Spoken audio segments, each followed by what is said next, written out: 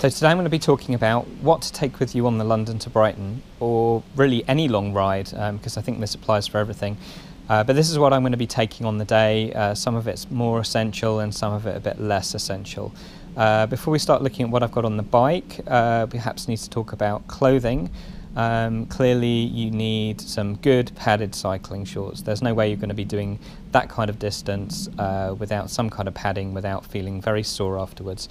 So really invest in some decent padded cycling shorts. You'll need probably a cycling jersey is useful. They've got 3 really useful back pockets which I'll definitely be making the most of, and potentially some cycling shoes depending on what kind of pedals you've got, but I'm going to be using some Shimano SPD mountain bike shoes.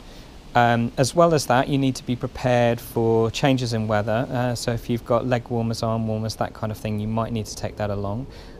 You also might need to prepare for windy conditions or rainy conditions. So in my case, I have a saddle bag here, and if I can get into it, inside I have a wind jacket.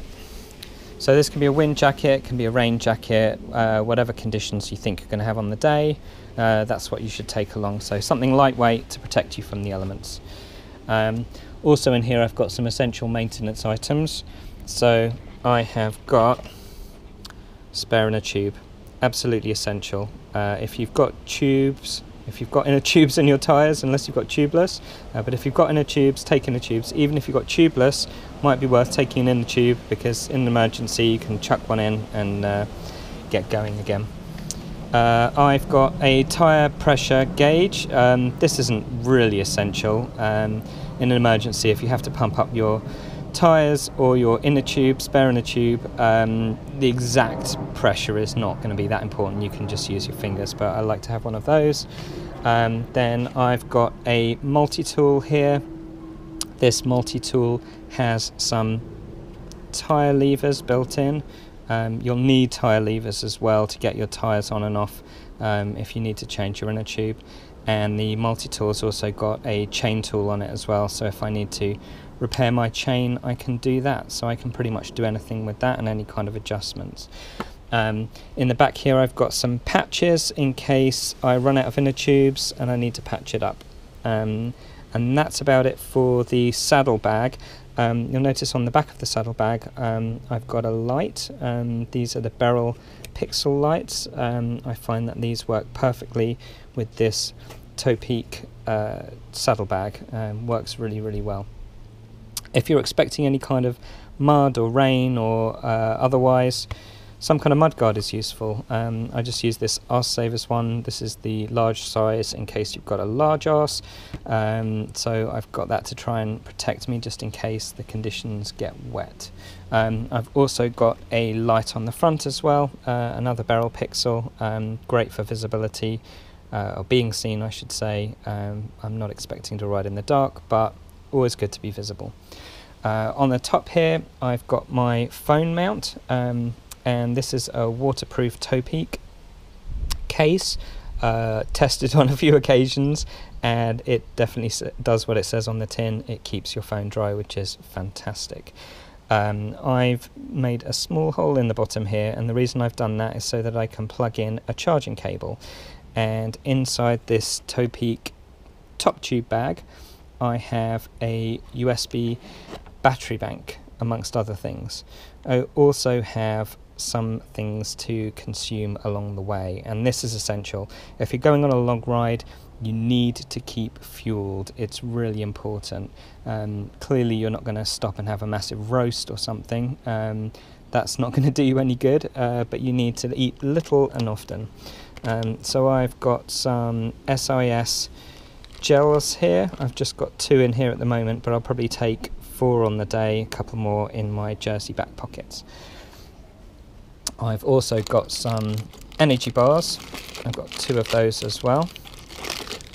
Also useful. I've got some nice homemade ones that I'm going to be taking on the day, but I've got a couple of these as well, just in case. I've got well, it's not a credit card, but I've got my library card. But on a day, take a credit card. Don't take your library card, and take some cash as well, just in case. You never know when you might need that. And then I've got my keys. Don't forget your keys. And then also I've got some tissue. This could be used for anything, minor injuries, cleaning things, wiping stuff. You just never know when you might need it, or if you just get especially muddy, clean yourself up a bit. Useful to have some tissue. And then inside the netted compartment on the bag here, I've got an Anker. I think this is a 13,000 milliamp hour battery bank. It's got a couple of ports on here, so if you've got another device that you want to charge, for instance a GoPro, absolutely perfect to do that. And it's got a little port on the other side here that allows the cable to come out and for us to remain closed and relatively watertight. I've ridden in rainy conditions and everything stayed dry so far, so I've been really happy with this. Obviously you need to eat, but perhaps even more importantly you need to drink and stay hydrated. So I think that on a ride of this magnitude it's absolutely essential to have at least 2 water bottles. These are larger size ones, so I think these are 710 milliliter bottles. I've got 2 of those. I'm probably going to use some hydration tablet things in them on the day. I particularly like these ones, the cola flavour SIS. They've got caffeine as well, which I don't really know whether it helps or not, but I just like the flavour. But the main thing is that they refill you in terms of salts and other essential things that you lose that water alone can't really replenish.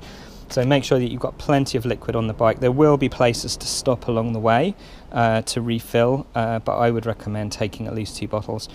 I've got these optional caps on the top as well. I've found that even riding on the road, if you're riding a significant distance, you get a lot of grime coming up from the road, and yeah, unless you like eating road grime, I would recommend that these optional caps are definitely worth it.